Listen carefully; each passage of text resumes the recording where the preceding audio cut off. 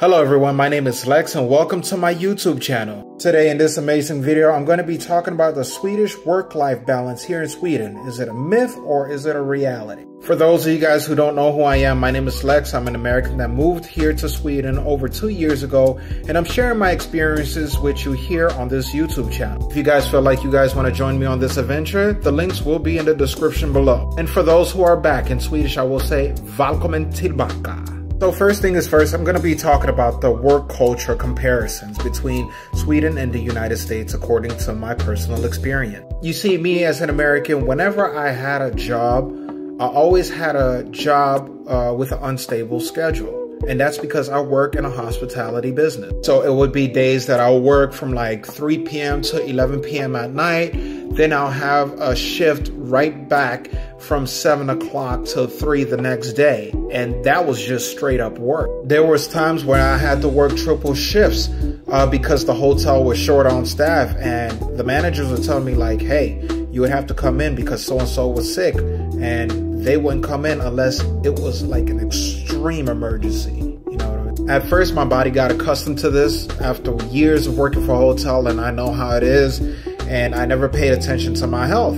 But then later down the line, I started to get tired, you know, and it was beating down on me by working hectic hours in the United States. But working here in Sweden, it's a complete 360 for me. Like, it's a big turnaround for me. And that's just simply because when you're working here in Sweden, there's certain laws that prohibit the employers from using the employees or mistreating the employees in a certain way. For example, mostly every company has a union here in Sweden. And because, as an example, I used to work back-to-back shifts in Sweden, if you work for the union, you are not allowed to have a person work 11 hours in between after they finish working, of course. Ever since moving here, I felt like the hours that I work are reasonable and my employers are really reasonable as well, and I'm happy with that. So the second thing for me was the vacation time. In the United States, when it comes to vacation time,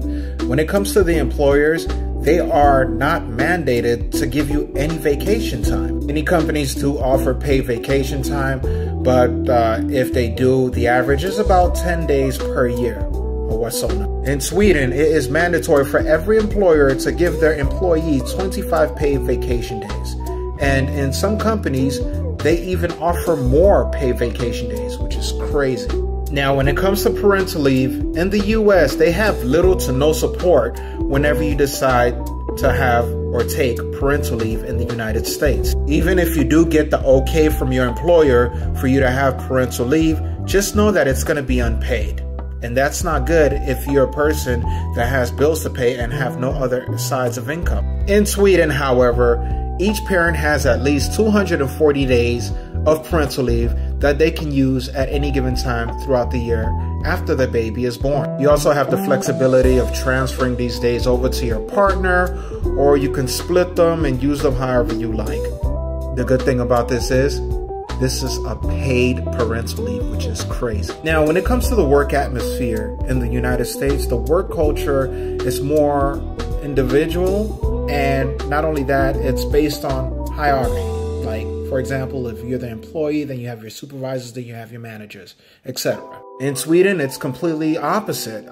People don't throw their titles around. They work together to get things done. And I believe that that's one of the most important things for me.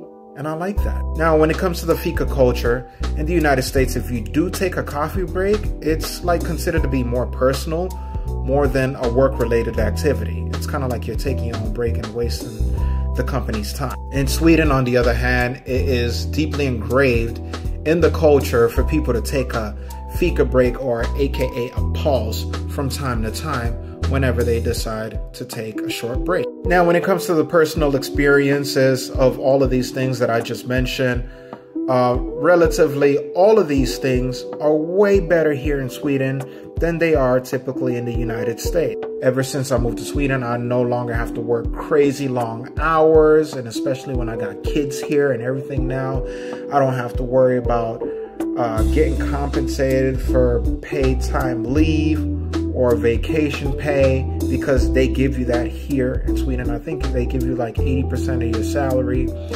Parental leave, if I decide to have or bring another kid into this world, I'm definitely bringing them here in Sweden, because here in Sweden, I get 240 days of parental leave with pay that I can spend time with my kids. I can use this parental day, for example, in the near future if I want to take them to the United States and do a road trip, kind of like what one of my friends, Jonathan Rollins, did with his kid a while back. And I think that that's cool. My personal experience also when it comes to like the work atmosphere, where I work at now, it's collectively everyone working together, and you know, I'm not used to that, so I still have this like mental PTSD, the American style, like, oh, my boss is here, you know, maybe I need to tone it down. But no, it's not even like that. So I still have a hard curve trying to get over that and actually be open and cool with my boss, because they don't really put their titles to say like, oh, I'm the manager, you can't talk to me about X, Y, Z. They actually allow you to sit with them too whenever you're eating breakfast or lunch with them as well. And knowing the fact that I get a fika break from time to time to allow me to get a break, like if I'm working long hours and I need a quick coffee or a quick tea or a quick snack or something, this was one of the best things I've ever experienced ever since I started working here in Sweden as well. Now, with all of that being said, I know that a lot of people wanted to know, in my personal opinion, do I believe that this is a myth or is it my reality? And the answer is, it's my reality. The fact that the work-life balance here in Sweden is so stable, I'm so grateful to be here in this country to actually experience this, because not only do I get to have a more relaxed life, I also get to spend time with my family, my kids, and some of my friends and the people that I love here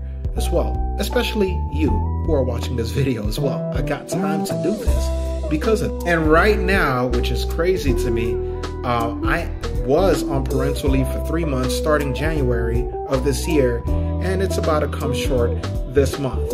I have never had the time to do this in the United States, and I'm so glad that I decided to start a family here in Sweden instead, because if I was still in the United States, I wouldn't be able to do these things. And I'm not gonna lie, like the work-life balance here in Sweden, I still struggle with it, even though they have these generous policies, because I still find it so hard to believe like they have this here. Heck, when I tell my friends this over the phone, they think I'm in make-believe land or fairy tale land, because that is too good to be true.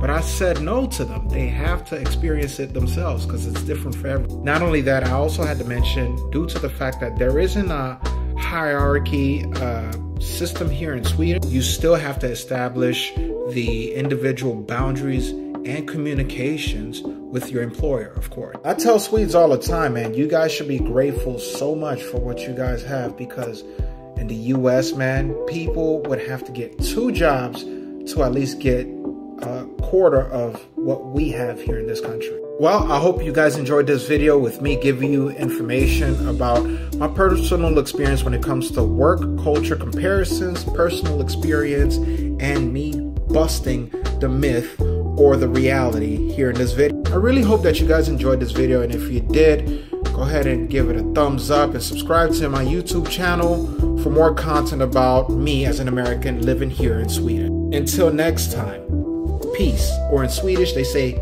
hej då.